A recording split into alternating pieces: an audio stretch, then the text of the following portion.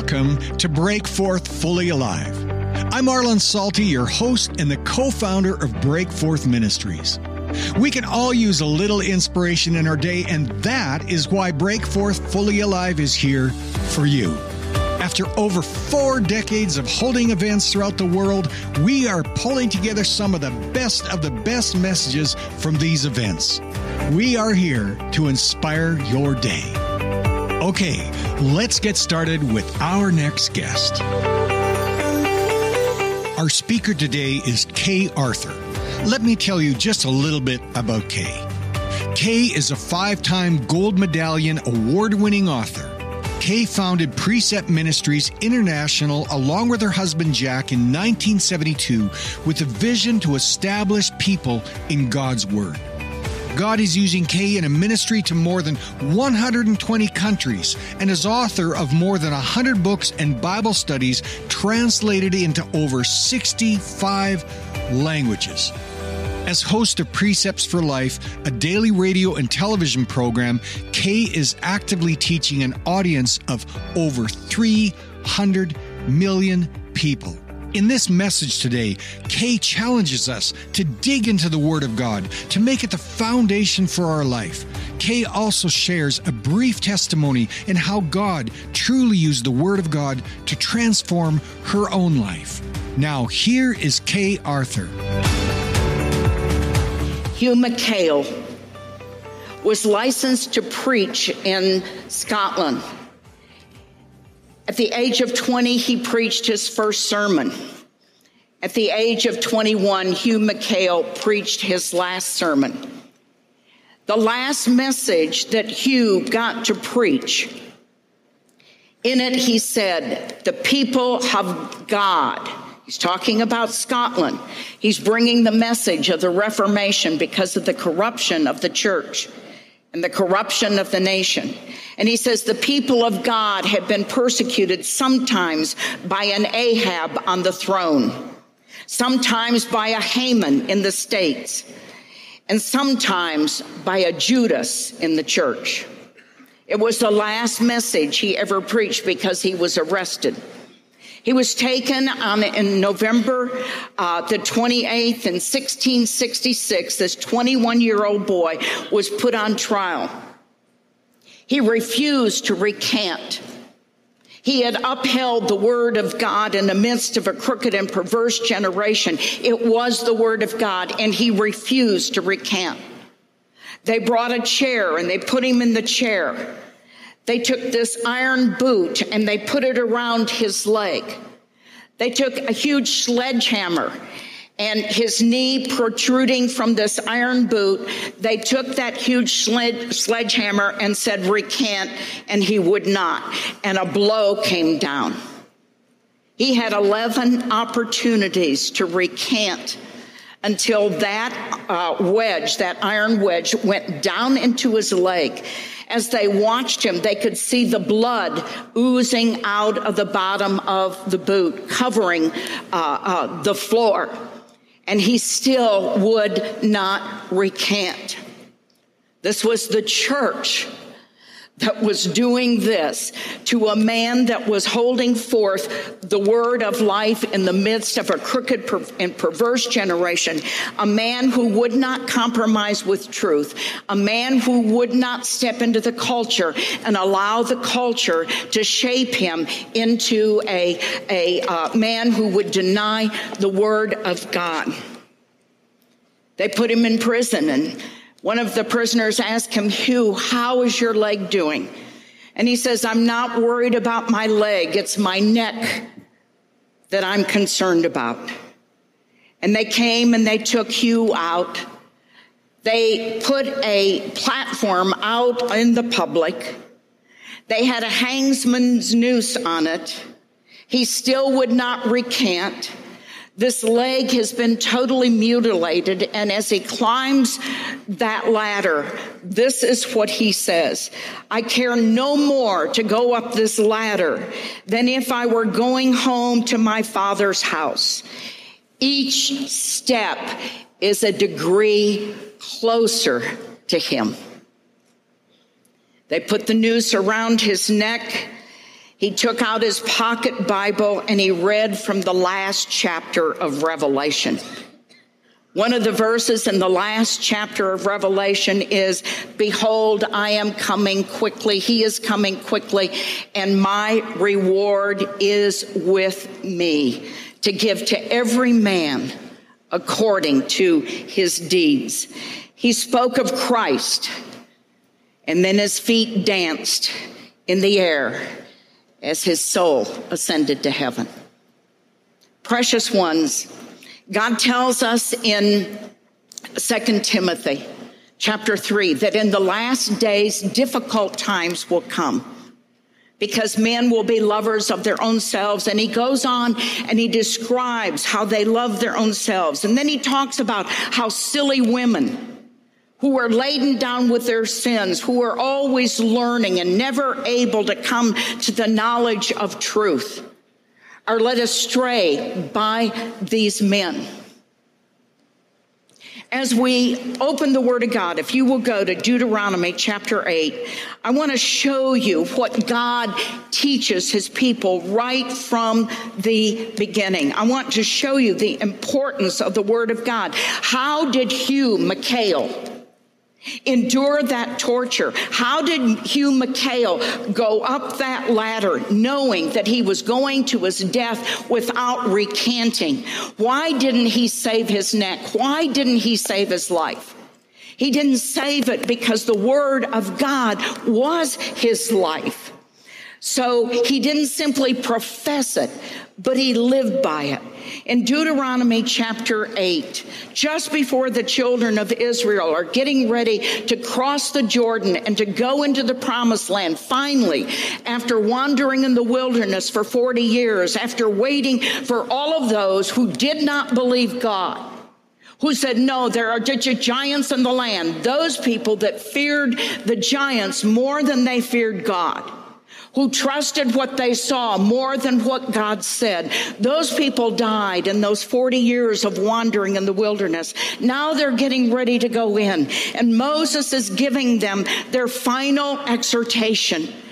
And this is what he says: all the commandments, and he's speaking for God, all the commandments that I'm commanding you today, you shall be, and this word is key, careful to do, that you may live and multiply and go in and possess the land which the Lord swore to give to your fathers.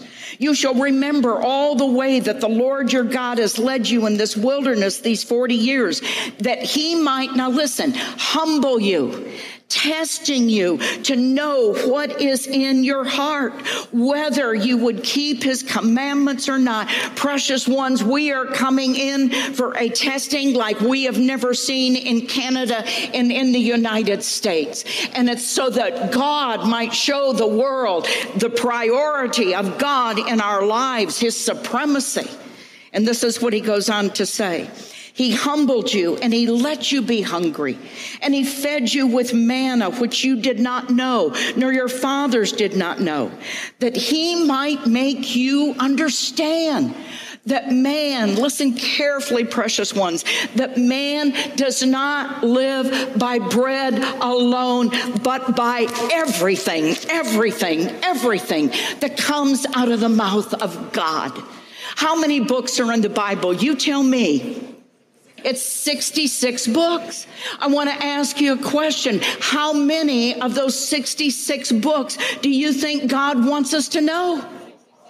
All 66, if we are to live by every word that comes out of the mouth of God.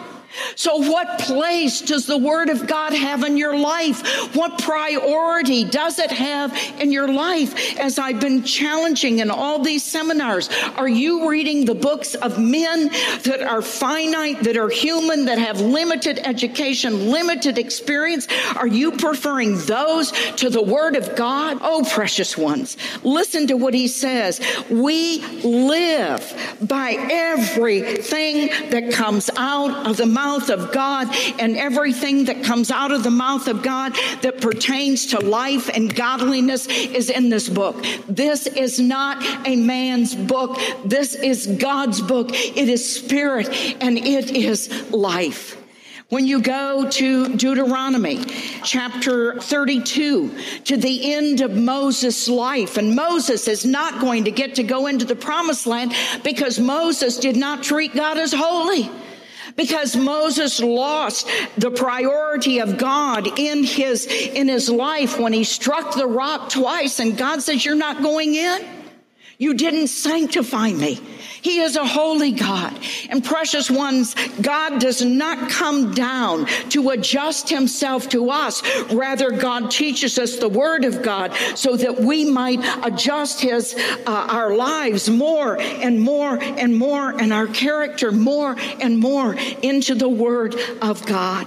In Deuteronomy, this is what Moses says in verse 45, when he had finished speaking all these words to Israel, he said to them, "Take to your heart all the words with which I am warning you today, which you shall command your sons to observe carefully." Does the word of God have priority in your families? Are you teaching your children the word of God? Are you studying it? Do they see the father, not just the mother, but do they see the father being the instructor of the word of God? He says, even all the words of this law. And this is the verse, "For it is not an idle word for you. Indeed, it is your life." Is this book your life? Is this the bread by which you live? As they gathered manna day after day, not because it was required to get brownie points with God, but because they needed it in order to live. Do you gather the word of God in your life day in, day out, because you know that man does not live by bread alone, but by every word that comes out of the mouth of God? He says, this is not an idle word. It is your life. If the word of God is not your life, what is? What is keeping you from the word? I believe that Hugh McHale was able to stand because of a prayer that Jesus prayed. And I believe, though, that Hugh McHale had to cooperate with Jesus. And I want us to look at that prayer. That prayer is in John chapter 17. Now, when you get to John chapter 17, in verse 5, and this is after they've left the upper room. They've had what we call the Lord's Supper. He's inaugurated the new covenant. He has taught them in John chapter 15 about abiding in him. He has told them in John chapter 15 in just 8 verses. He mentions the world 28 times in just 8 verses. And he's telling them, now you have heard the importance of abiding in me, and I want you to know I'm going away and you're staying, and the world is going to hate you because the world hated me. I want to ask you a question. Are you prepared to be hated by the world? Are you prepared to stand as a child of God, an ambassador of Jesus Christ, holding forth the word of God in the midst of a crooked and perverse generation? Are you willing to lay down your life for the sake of the gospel of Jesus Christ? Well, this is what he's telling them in John chapter 15. And then in John chapter 16, they're walking and they're on their way to the Garden of Gethsemane where he will be arrested. Jesus knows what is facing him. And at the end of John chapter 16, this is what he says. These things I have spoken to you. These things I have spoken to you so that, now watch, in me, everything that you and I need is in Christ. You may have peace. A child was born. A son was given. His name, one of his names is called Prince of Peace. And this is where you have peace. And I want you to know that if you know the word of God, no matter what you've been, no matter where you or what you are enduring, and I've been there, done that. Didn't come to know Christ until I was 29. By then I was married and I was divorced, and it was not in my agenda. And the divorce was my own doing, by two ministers that counseled with me and told me to leave my husband, and never opened the word of God to me. I had a religion, but not a relationship. I stepped out into the world and I shook my fist in the face of God, and I was angry, and I said, to hell with you, God. I'll see you around town. I'm going to find someone to love me. All I wanted was to be loved. All I wanted was someone that would look at me and say, whether you're pretty or ugly, sick or well, in a good mood or in a bad mood, I love you unconditionally.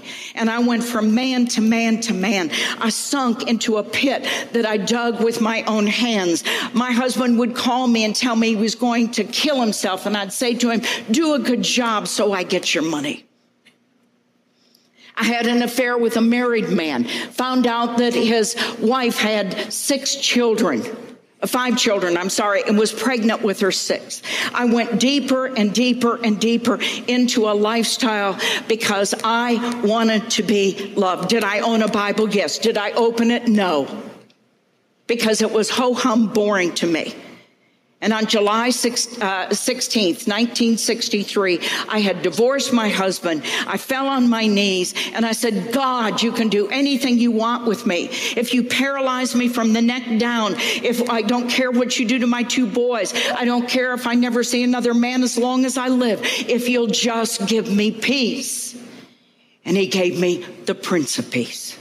And because of that peace, I can have peace about my past, because I know that he has forgiven me all my sins. When I said, to hell with you, God, I found out by reading Ephesians chapter 1 that God said before the foundation of the world, to heaven with you, Kay.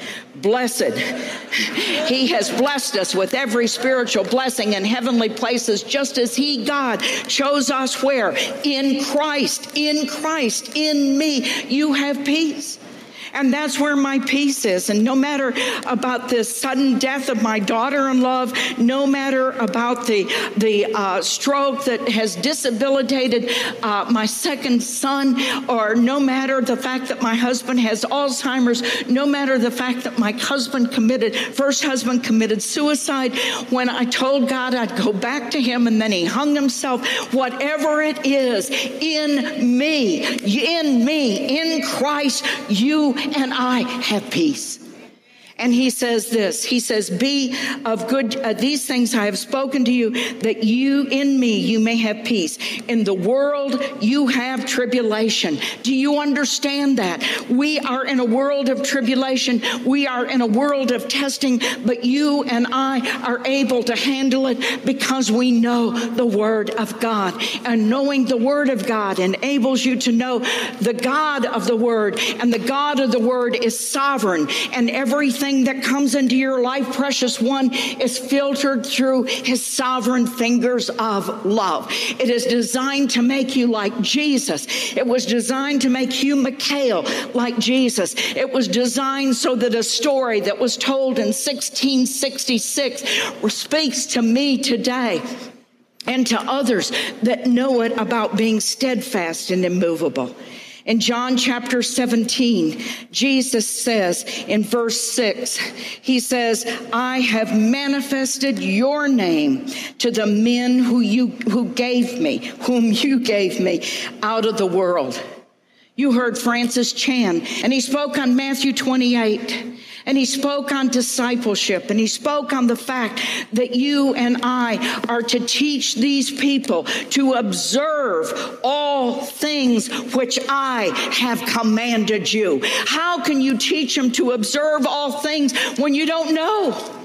when you don't know what the Word of God says? How can you teach them about a God that you have relegated to second or third place because your ministry is above God, or your work is above God, or your living, or your culture, or your sports, or your children, or whatever? He is God, and he says, you are to have no other gods before me. And so Jesus says this in John chapter 17. He says, I have manifested your name, who you are, to the men whom you gave me out of the world. They were yours, and you gave them to me, and they have kept your word. I want to ask you a question. And precious ones, I know I sound hard, but I want to tell you, I'm sorry. I'm 79 years old. I don't plan to retire. There's no retirement in the time of war. But I know that we as a church are ill prepared for the days ahead. And I know the only answer, believe me, the only answer is for you to know God. And if I know that my life has a purpose and every child of God has been chosen by God, you are his workmanship created in Christ Jesus unto good works that God has before ordained for you to walk in, precious one. But you can't know it, you can't walk it, you can't live it unless the word of God is your life. You've got to make it your priority. And this is what Jesus says.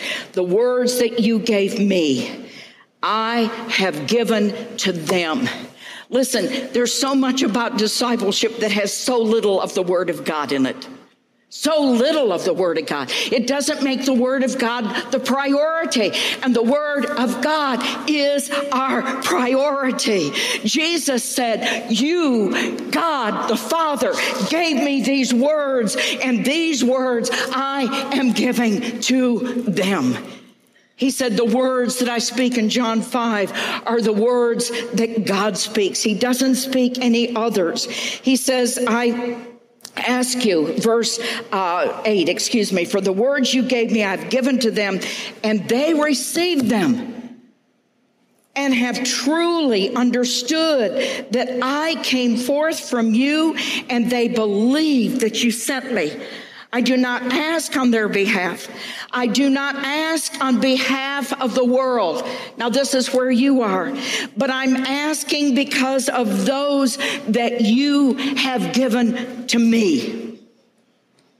In John chapter 17, Jesus is saying in verse 13 to the Father, now I come to you. All of this is Jesus' prayer to the Father. Now I come to you. And these things I speak in the world, so that they may have my joy made full in themselves. I have given them your word, and the world has hated them because they are not of the world, even as I am not of the world. It says, Father, sanctify them in thy truth. Thy word is truth. Sanctify means to set apart, to make them holy. So what place does God's word have in your life, in your ministry? What place?